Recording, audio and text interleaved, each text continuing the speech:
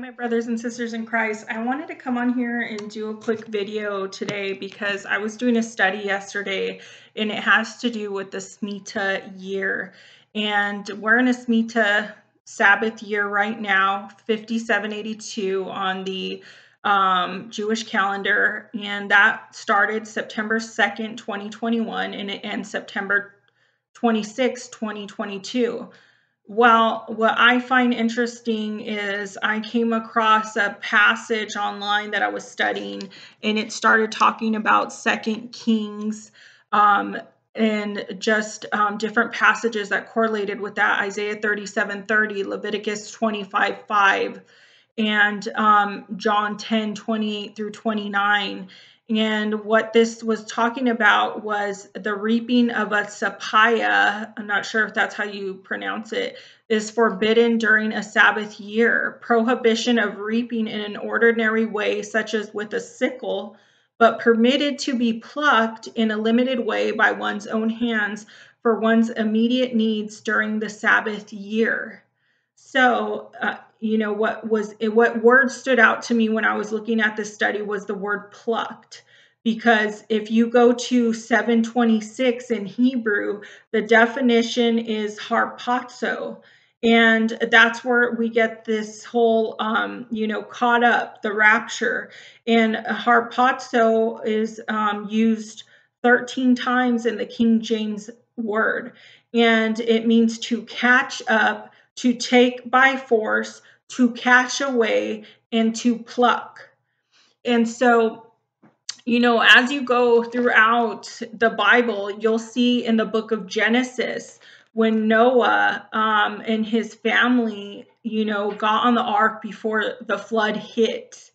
And then not only that, when Moses led the Israelites out of Egypt, Jesus parted the Red Sea, God parted the Red Sea. And then when Lot, the angels told him he had to leave, Sodom and Gomorrah, and him and his wife and two daughters, they went to go leave. But the thing is, our God's always been a God that's right on time. His timing has always been perfect timing. And so I just want to encourage you today, no matter what you're going through, no matter what circumstances look like, no matter what you see on the news or hear on the media, don't let that dictate your life or how you feel, because God wants us to have a spirit of peace through all this. He wants us to be calm when going through these storms of life. Because we have him as our faith, as our rock, as our shield. Every day put on the full armor. Say, Lord, you know what? I put on the belt buckle of truth, the shoes of the preparation of the gospel, the helmet of salvation, the sword of the spirit, the shield of faith, the breastplate of righteousness. I'm ready to go out today, Lord, and I pray that you would use me, Father God. Lead me, Father God. And so I just wanted to share with you, and I'll leave the links below for this study and for Harpazo on BibleStudyTools.com. But I just wanted to read to you again. Reaping of a tapaya is forbidden during a Sabbath year. Prohibition of reaping is in an ordinary way, such as by use of a sickle, but it is permitted to be plucked in a limited way by one's own hands for one's immediate needs during the Sabbath year. We all see what's going on, wars and rumors of wars, Russia about to invade Ukraine, Syria, Israel, Iran. We see all these people, we see all the protests for freedom going on in Germany, Australia, Austria, around the world, Canada. I pray that God would reach out to these people, that he would bring them comfort, strength, provisions during this time.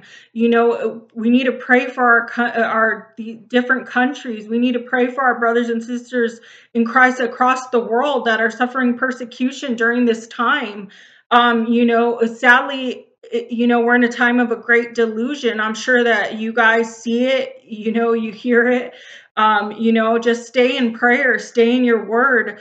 If you need prayer, please comment below and I'll keep you in my prayer. I have a prayer box. I'll add you to my prayer list.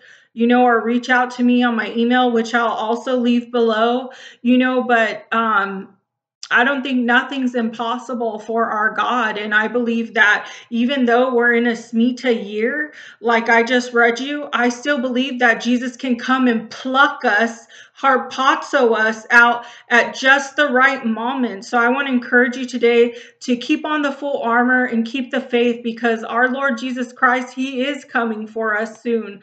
God bless, brothers and sisters. Have a great day.